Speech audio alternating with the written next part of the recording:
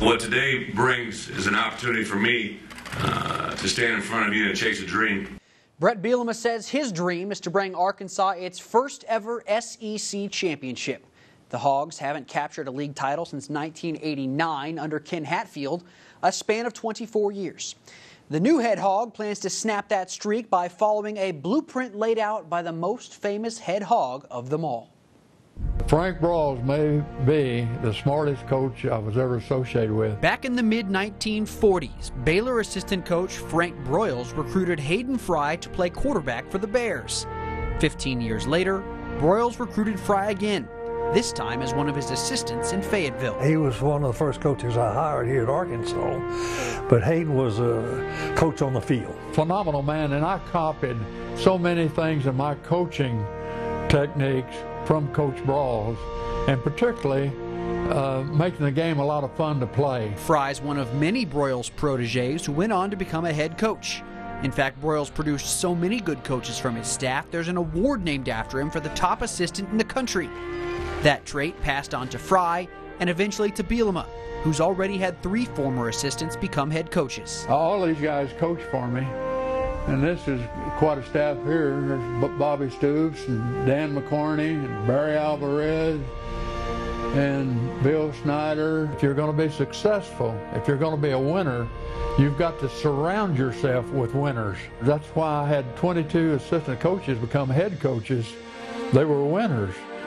Coach Broyles did the same thing. It's a team game. It's a team sport, and your head coach can't do it all. All he can do is organize and lead. The work is done by assistant coaches. They're handling on the field 7 days a week, and they've got to be able to motivate them and be able to select the right ones and keep them interested in wanting to be winners. And that's where you win, is get good assistant coaches. Bielema's play style also harkens back to Broyles, built on a steady foundation of running the football. I love that philosophy because in my day, that's what most of us did. I believe balance is the key. There's one guiding light through this whole thing is when we've had championship level teams, when we've been great, it's a balance of 200 plus rushing and throwing. That's the formula. Change of pace. And there's times that when you want to run the ball, get in a formation that you can run it. Don't try to run it from a passing formation.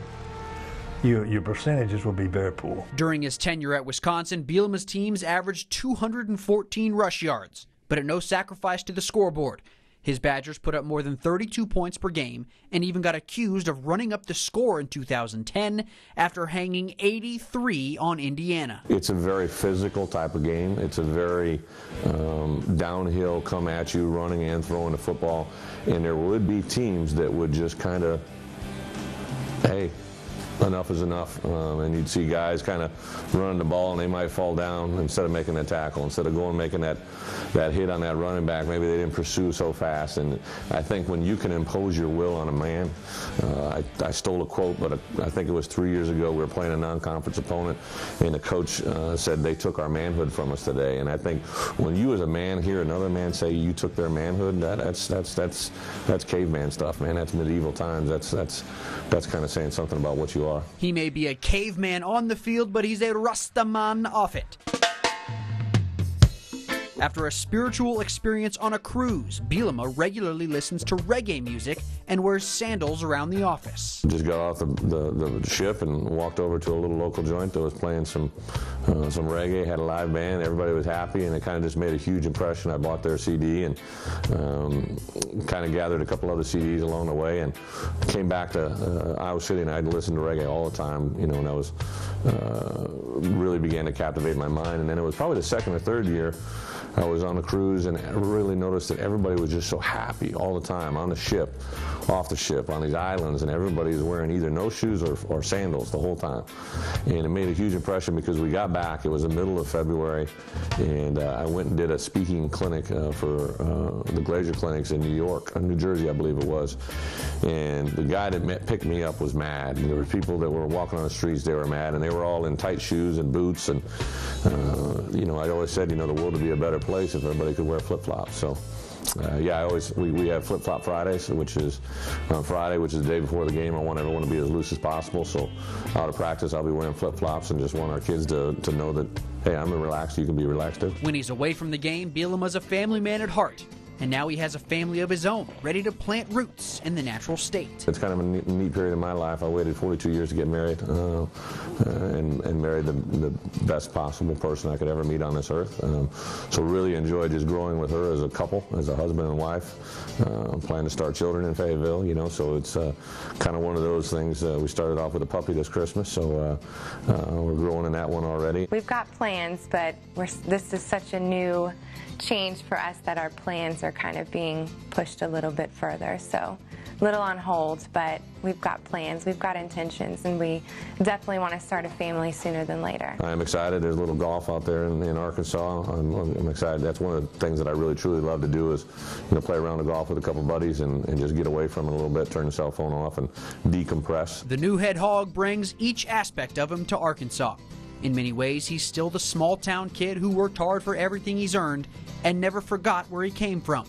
He's a rare combination, a barbarian exterior guarding a tender soul and a hungry mind.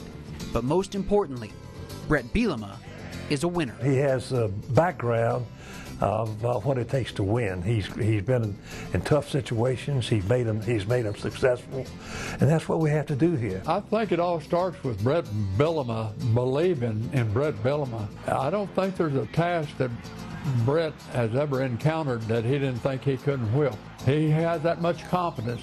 He's very positive. The Arkansas players are going to love playing for him.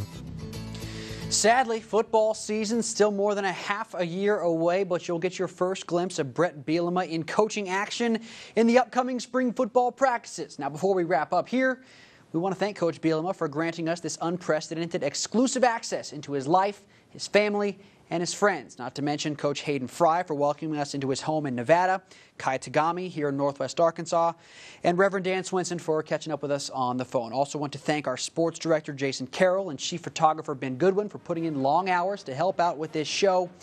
This has been a Razorback Nation special from the hog farm to head hog. We hope you enjoyed it.